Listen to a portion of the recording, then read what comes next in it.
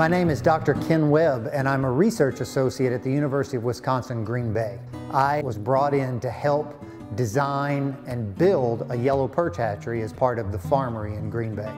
Yellow perch are, unlike most freshwater fish, they're very difficult to rear in captivity from egg to fingerling. Once you get them to fingerling, they're great. Perch have a very much more complicated life cycle from egg to larva to fingerling. They require live prey. You can't feed them on what normally you would feed a crumble to tilapia or to bluegill.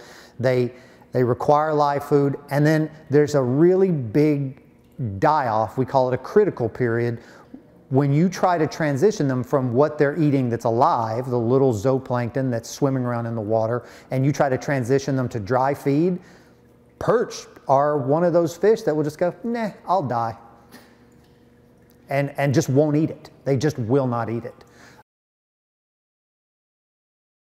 Tilapia have been in culture for a very, very long time historically, and they're very good at it because they lay eggs, they mouth brood, they protect their young, they tolerate very dense culture conditions, they tolerate very poor water quality.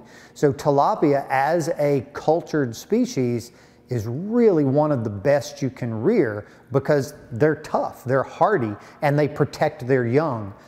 Perch are much more difficult than most any other fish that you're used to in the aquaponics, and especially aquaponics in Wisconsin.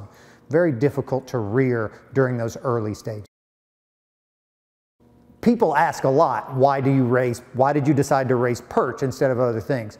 The first is the historical significance of perch to the region. Yellow perch really built a lot of the fishing industry in the Great Lakes. Yellow perch is a keystone of our diet in this area. So there's a lot of recognition for the species. There's a lot of understanding in the marketplace. It's known, people will buy it, they know what it is. Second, perch, because it's such a keystone in our diet here, it has a value that other fish don't have. Tilapia, as great as they are, have a very low value because tilapia can easily be reared in large, extensive ponds in South America, Central America, or Asia, and then shipped over here frozen. Tilapia grow best in water that's far above the water temperature that's natural around here. Perch, you don't have to do that. So our building right now in the state that it's in is currently at 60 degrees. Tilapia would go dormant in this and they would not grow at all. Whereas perch, this is kind of right in their happy point. So in an energy cost and in a local cost, perch makes much more sense than something like tilapia. We're essentially domesticating fish, just like you domesticate any animal. The problem with perch is you can only get them at certain sizes at certain times of the year because nobody's producing them indoors right now. Some fish would be fine with hammering and sawing and grinding. Perch, not so much. They really had a lot of trouble adapting to that, and we had a lot of trouble keeping up with our last-minute kind of temporary systems to bring them into culture, keeping them healthy. So we didn't have very much success on that first round of domestication. Those that did survive all of that stress are now the perfect brood stock because we have essentially selected for fish that are tolerant of noise and people and culture conditions. We did a very harsh winnowing of the weakest of those fish. But that's the problem with domestication, is we're selecting for certain traits. And the first trait we have to select for in a cultured animal is we have to select for fish which do well in that culture situation. The ones that survived are absolutely, we've got plans in place to tag those, mark them, and carry them through because they have already demonstrated that given the worst we can throw at them in terms of noise and condition, they're fine with it. There are three principal areas of the fish's life cycle that we have to worry about. The adults, or our brood stock, the eggs and larvae, the very small fish, and then the fingerlings, which are the juveniles that we can then send wherever, whether it's other aquaponics places, our own aquaponics, or out to people who want to raise them in ponds.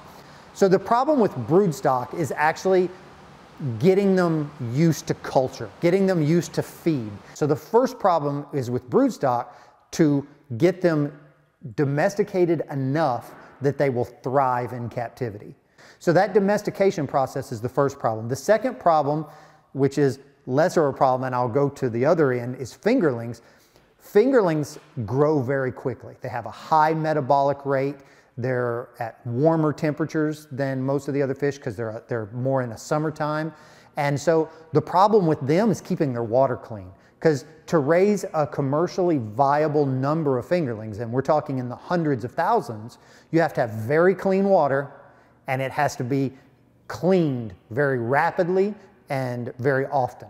So if I'm going to raise 100,000 fingerlings and I'm putting, let's say I'm putting 10 kilos of food into that tank a day, I have to have a system that's capable of dealing with 10 kilos worth of metabolic waste. And that's kind of where aquaponics comes in, because aquaponics does that cleaning for us. That all of that waste, instead of having to deal with it, it's something we actually want because it feeds our plants. Now, the hardest part of the whole process is the eggs and larvae, because eggs come in skeins, because the larvae are very unformed. It's what we call an altricial larva. They're not little copies of the adults yet. They're essentially little protoplasmic blobs. So they have to go through ontogeny. They have to develop the muscles and the bones and the gills while they're swimming around in the tank and eating. And now we're trying to replicate the natural system and increase survival. Rather than having 5 or 10% survive, we want 100% to survive. And that's a problem. That's really difficult to do. Indoors, we don't do volitional spawning. Volitional means they do it on their own. So in traditional pond-side perch culture, you let them spawn out in the grass beds, and then you just go out and collect the skeins out of the grass, right? And you bring them inside and hatch them out. And that works fine. It's been working for decades. It works great. The problem is you're limited to 1 natural spawn per year. We're bringing them indoors, and so we want to have 4 spawns a year. We want to have them off-seasoned so that whenever somebody wants little fish, we're able to provide them and they're ready to go. So volitional spawning doesn't work for us, so we manually express. It's a fancy way of saying we squeeze the eggs out of them. So we watch the fish, we watch them develop, we know when they should spawn based on the time of year cycle they're in. We watch them as they start to hydrate the eggs. The females will get very rotund, they'll start to get round. And when you see that she has fully hydrated her eggs, we'll express a few, look at them under the microscope, make sure they've reached the proper level of development. And when they have, we'll pull those fish out for that day, manually express the eggs into a bowl, and then take some males and manually express milt on top, mix it up, make magic happen, put it in the tank. When this building was originally designed as an aquaponics facility, the plan was to get egg skeins from the University of Wisconsin at Milwaukee. Those egg skeins were going to be purchased there, brought up here, hatched and reared. A number of things happened that did not work out.